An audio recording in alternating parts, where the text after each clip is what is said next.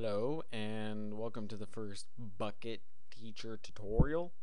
Um, on this channel I'm going to be adding a bunch of Bukkit tutorials, um, showing off a few plugins, probably more than a few, but I'll be doing basically everything Bukkit related. If you ever need some Bukkit help, just request a video in the comments and I'll try to make it as simple as possible so everybody can understand it. So, for the first tutorial, I'm going to just do a basic one to start off. This is just going to show you how to install a Bukkit server on your computer and run it off your own computer. So, this will not teach you how to port forward, so if you're trying to port forward, try to find a different video because this video will not show how to do that. So, to start off, we're going to want to open our web browser. And you're going to want to go ahead and head over to Bukkit.org. And once you get there, you'll see a bunch of links at the top: forums, rules, bugs, about us. We don't need any of those, but the one we do need is the Get CraftBukkit link. Alright, so once you're here, you're going to see a few links, and the one we're worried about is the one that says latest recommended build.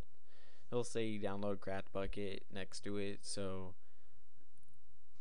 once you find that, you're going to want to click on latest recommended build, and then you'll see at the top CraftBukkit 1.0.1 r1.jar, and that's the file that you need to be able to run a server, a CraftBukkit server. So we're going to want to download that. Click on the link and it'll start the download automatically. So once that is done, just minimize your browser because we're going to have to come back to it again, and we're going to want to create a new folder to host all the data that it needs, all the worlds, all the bands, all the whitelists, and everything else that comes with a Minecraft server. So let's start off and go to new, and let's make a new folder. You can name this folder whatever you want, and it won't affect what your server name is, but just name it whatever you want. And then once you got your folder, you're gonna want to bring over your CraftBukkit jar file and go ahead and drag it right over into the Bukkit server folder and open it up, and you'll see the jar file in there. Now what do we need? Now what we have to do is create a run.bat file, and this will execute the CraftBukkit jar file.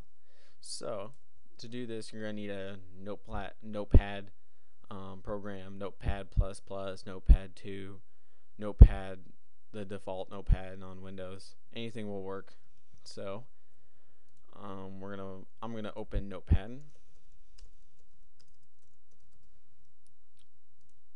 So now that we've got Notepad open, we're gonna want to head back to our browser and get some code that we need to create the run.bat file.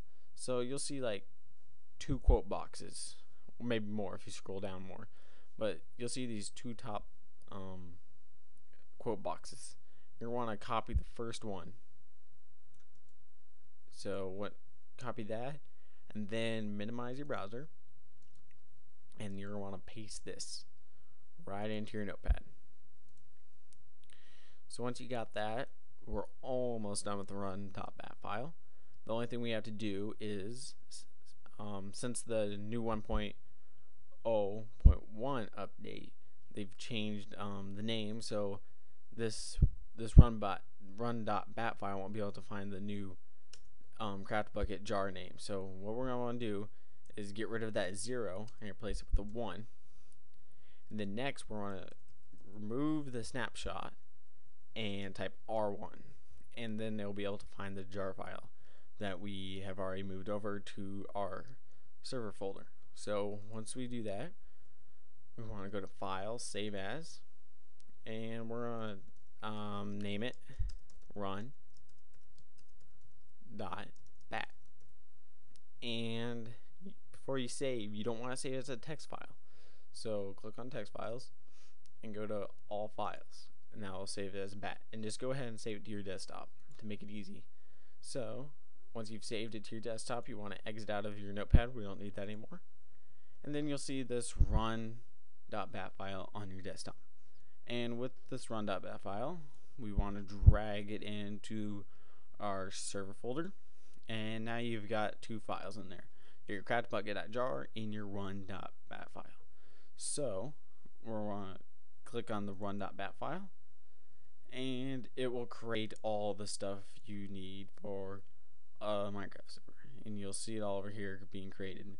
And if you head back over to the console, you'll be able to see what it's doing. And right now it's preparing your world, and it'll prepare all three worlds.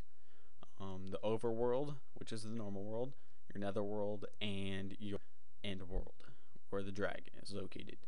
So once that's all done, you have your own Bukkit server ready to be played on only by you, or if you have more than 2 people in your household, or more than 2 computers in your household, you can have a friend come over and play with them. But anybody outside of your network will not be able to play on the server unless you port forward. So port forward might be coming in the next tutorial. We'll see. Depends on what I want to do. And now that it has created all of the worlds, you are done. And now you'll have your server folder with all your documents and folders. And here's your 3 world folders, and your plugins folder is where you add all your plugins.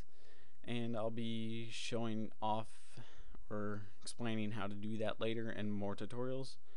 And I hope this tutorial helped you out on making your own Minecraft server, and I hope you guys subscribe to my channel, and I'll be adding videos constantly, trying to help everyone out that needs help with their Bukkit server. And that's about it. So thanks for watching.